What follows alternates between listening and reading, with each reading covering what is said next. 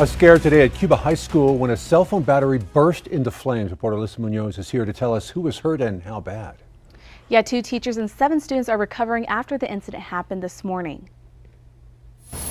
It was a typical day at Cuba High School when suddenly smoke started to fill the classroom. Superintendent says around 9 a.m. a student was fidgeting with their phone before class when suddenly the phone started to smoke. We had a student who accidentally started a fire.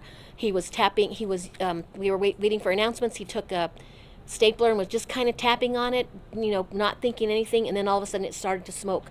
Smoke started to fill the room, so the teacher immediately moved the kids out. Here you can see what is left of that charred phone. One teacher needed to go to the hospital after helping remove the burning phone from the building. One of the other teachers went and got some things to move the phone to get it out of the building.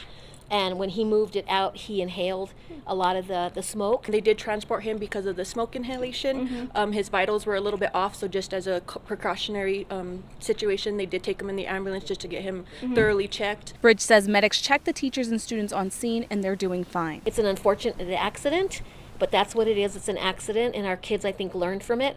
And we've quarantined everybody that was in that area. All parents had been notified. They had the choice to either come and bring them extra clothes and leave them at school, or they had the option to check them out and take them, to the clinic or to their house. Health Services advises parents to watch out for headaches or breathing problems just in case. Reporting in studio, Alyssa Munoz, KWT Action 7 News.